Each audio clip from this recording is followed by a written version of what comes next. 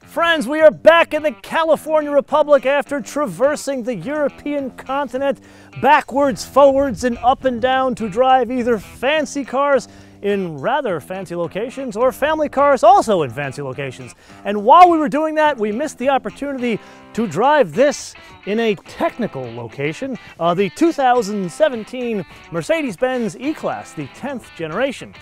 So we had the opportunity to get the car as soon as we returned to the California Republic. So while we work on the full first drive review, let's you and I do a tech review, and I'm going to forewarn you, there's a lot of shit you and I need to go through here, so definitely get your notebooks out. But with that, let's start with the greasy bits, which is really the place we always start, and then we'll cascade our way through to the newfangled stuff that came from Silicon Valley, where this car was last week. So with that, to the engine.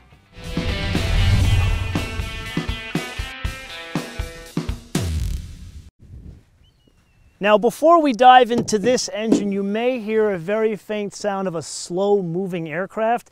It's actually not an airplane, it is the Goodyear blimp. If you are new to our show, I was given a once-in-a-lifetime opportunity by the fine folks at Goodyear Airship Operations in Carson, California, about 20 miles from here. They taught me how to pilot this thing.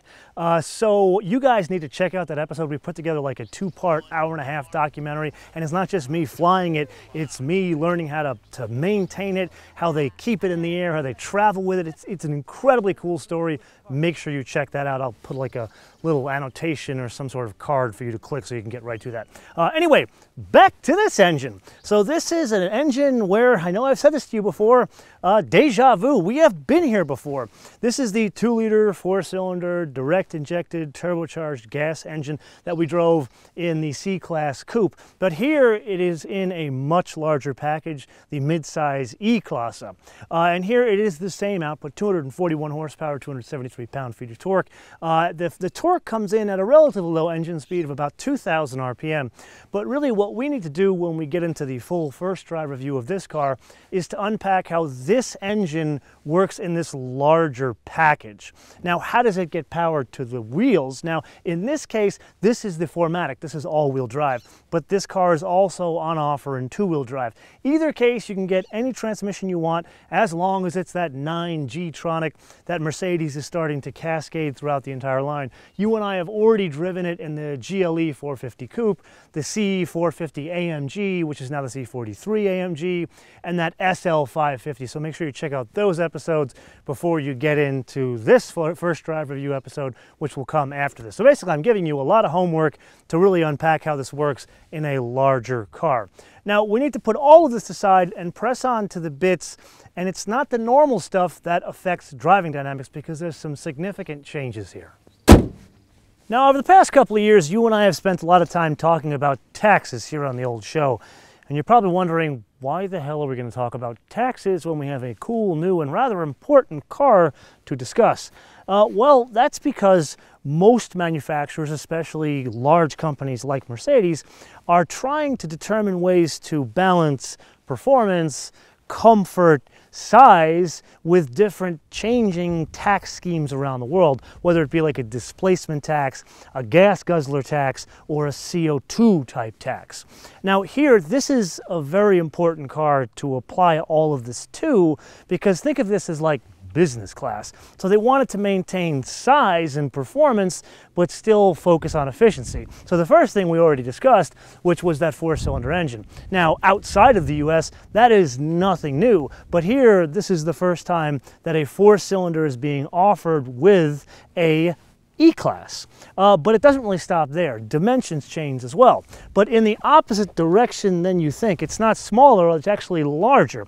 So the wheelbase is 2.6 inches larger, the length 1.7 inches. But once again, doesn't stop there, because if you think about it, if you're making the car bigger, you're going to have to balance out with some sort of weight reduction somewhere.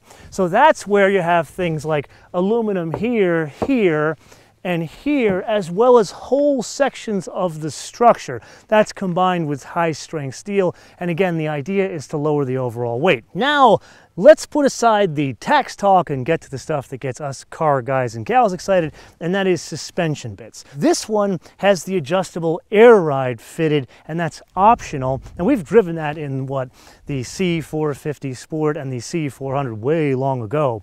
But this one's a bit different in that it has 3 air chambers in each strut here and 2 air chambers in each strut here. And it really does 2 things. Yes, it adjusts the firmness of the air ride. So basically you get your E-Class slammed on bags, so you can go from comfort all the way up to Sport Plus in this case.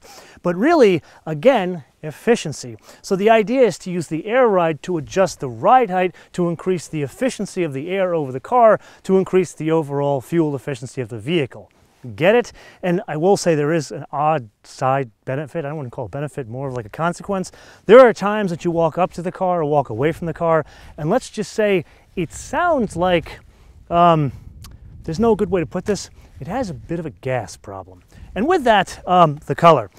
We talked about in the S63 Coupe episode that killers don't buy silver cars. Even in the business class segment, silver is a terrible color for this thing. And I say this from experience because we actually got to see this car very early on, like right before Christmas. Remember the GLS episode we did from Österreich? Well, we actually flew to Stuttgart just after that to see the E-Class, and they showed us these like beautiful green colors like the S65. They showed us like this like burgundy, and it just makes the lines on this car pop. Silver, blah. And again, killers don't buy silver cars. But you know what? Think of this as like a bonus question. Do you like this type of silver, even with this blue hue? And I like blue, but still, silver, not exciting. Anyway, bonus question. Do you like the color? And if not, what would you like to see? Let's press on to the other big changes, and that's on the inside.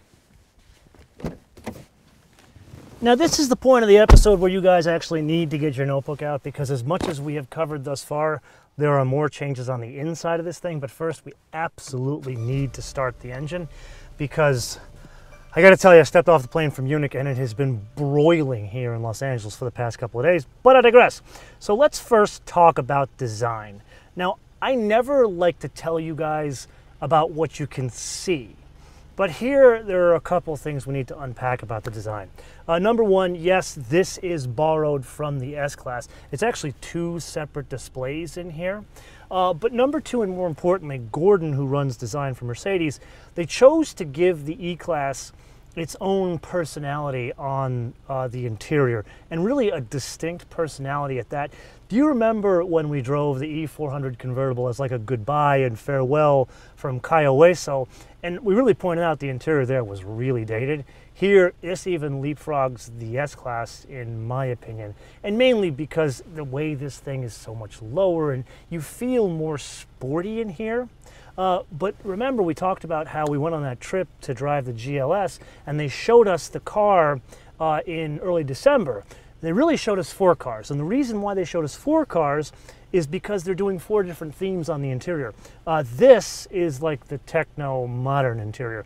That's with the piano black here with the wavy lines. Now normally I am not a fan of piano black, but here I actually like it a lot with the wavy lines. But the one to have, it's more of a brown interior, but the reason why you want it is twofold. You can have an open pore wood with these same wavy lines, but then the dash top is like fitted with leather, and there's a seam here. The only way to have this car. But really, let's put aside design and we need to focus on controls. Now, we've driven a lot of Mercedes here on the old show, so this is nothing new to us here. The controller here where you write in the characters, or this main knob here, or even the secondary controls here and here. Cadillac can definitely take a page out of this book with hard, repeatable buttons for the HVAC as well as the main applications here. And by the way, nice touch with an analog clock. That soon will be IWC when we drive the E63, but I'm getting way ahead of myself. It's really here we need to focus on. There are 2 capacitive touch 5-way controllers here. The one over here controls the trip computer in front of you. So you can scroll between anything you've seen in any Mercedes Benz for the past, like, I want to say 5 years. The only thing they added was this eco display. Over here, this one's more important. This one controls this screen here, but if you remember from Mercedes Benz of the past, they had a menu here with a sub-menu here. Now what they've done with the UX is they've put the menu over to the side. So I can start out by going to this like home button here or even one here. So let's go over to the system function. We want to go here for one specific reason. There are themes here, right? And here as well. Well, you can do themes here too. So let's go into display and designs. Let's go to design. Now right now we're in this like modern techno progressive thing. This is my least favorite. There is a classic one. And notice I can click the button here and it switches the display in front of me, and this goes to something you've seen in other Mercedes for years. Although the actual, the numerical display, it looks like a more modern Breitling watch. But my favorite is this sport one here, where it gives you more of like a 3D view of like a traditional 2 analog gauge setup. Very cool. But wait, there's more. You can actually change the lighting of the car. So let's go back to the lighting, and notice you've got lighting here, as well as here. There are up to 64 different shades that you can play around here, and I'm sure with the magic of editing you can see this at night. Now let's press on to one other item here. This is the second Mercedes-Benz that we will drive that is fitted with Apple CarPlay, and we are going to do a separate standalone episode where we're going to use this Apple CarPlay integration. Now what's different here, I can tell you right off the bat, it actually has wireless charging at Qi set up here, so any type of iOS device out of the box, basically you're SOL. So this is great for Google, but not great for iOS unless you get some sort of like adapter thing here. And you can go through the regular menu here like you did in that SL63. Check out that episode, we did that already. And then you can go back into the Mercedes-Benz UX, go back to our radio. Now, we got to put all this aside because as many changes as we have here, there's still more to cover. And for that, we have to go on a bit of a walking tour of the car. And now, for something completely different. So if you joined us in Spain for our Volvo S90 episode, you know we spent a lot of time talking about autonomous driving, specifically the different levels of autonomous driving. Well, friends, for a first in the Mercedes-Benz world, I give you level 3. Now, you're probably thinking, what the hell does that mean? Well, it means that this thing will drive by itself at high speeds, people. Now, as cool as that is, there's a little asterisk there.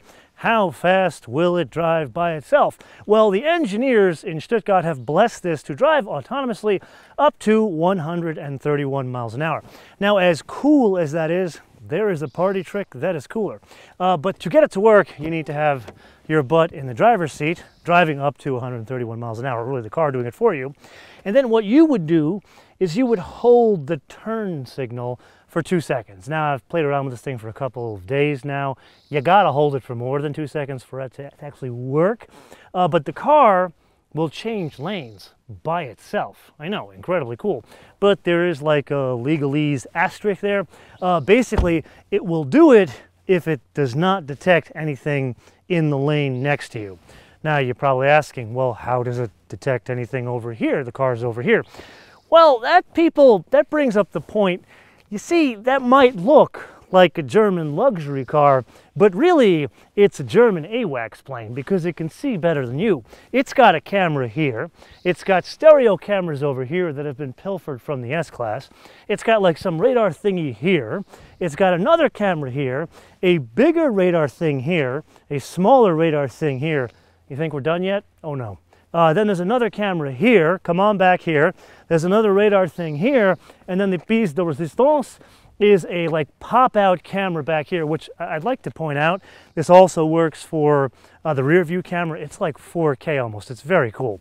Now, that is all great. There's a lot of input devices here, but really that is fed into like one giant black box, which previously was called Distronic Plus. And you know, God bless Mercedes, but there is some guy that sits in a room and his entire job is coming up with the most moronic names for Mercedes-Benz technologies. Like this one, he seemed to really be into the word pilot, because there are like 5 different systems that's pilot this or pilot that, you know, pilot pet your dog, whatever it is.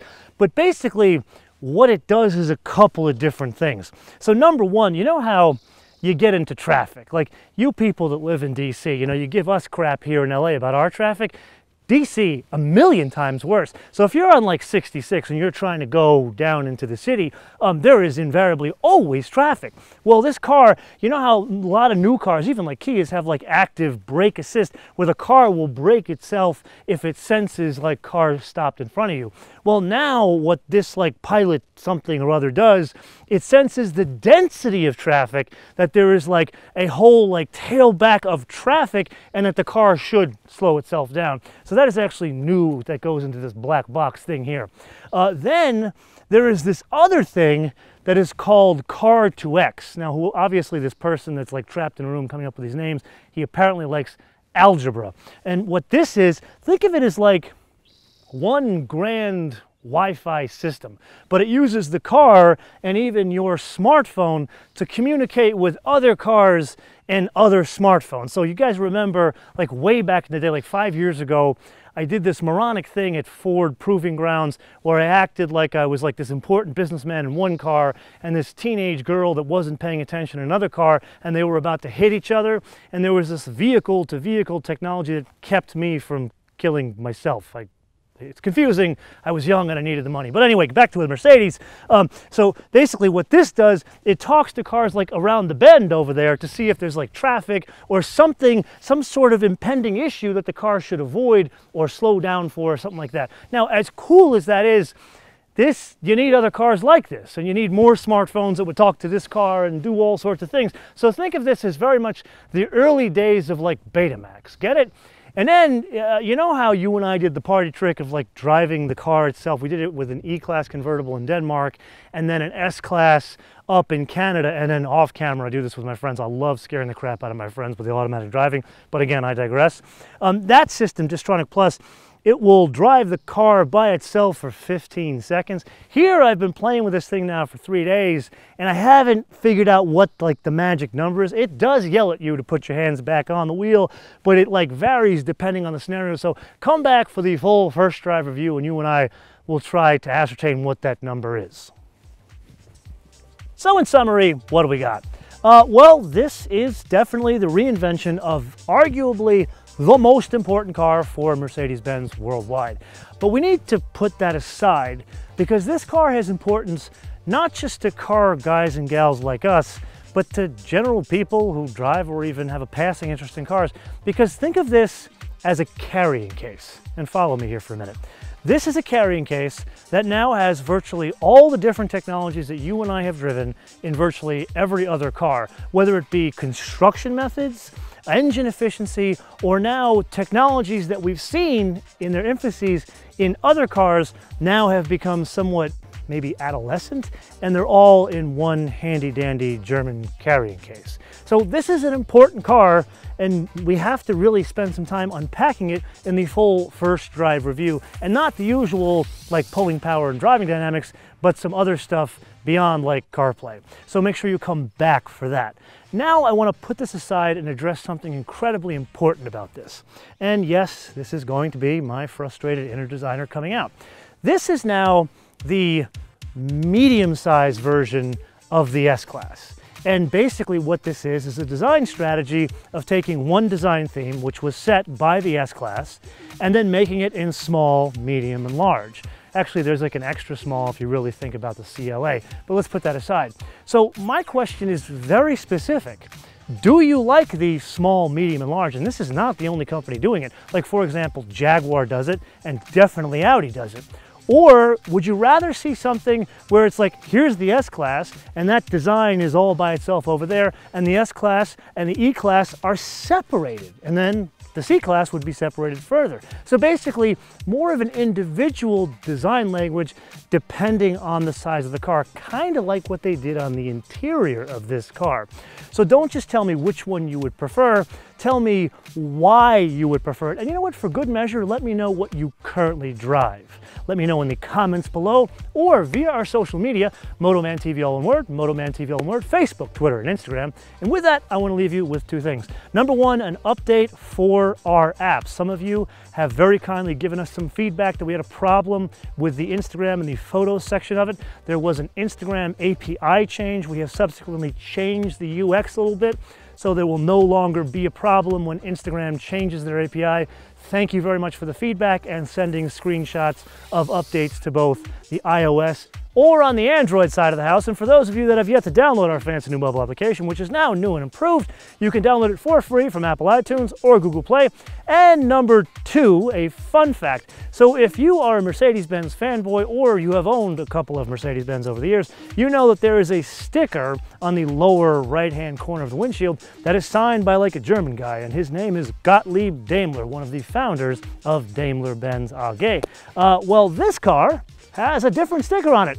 It was signed by Carl Benz. Until I see you for the full first drive review of the 2017 E300, bis später.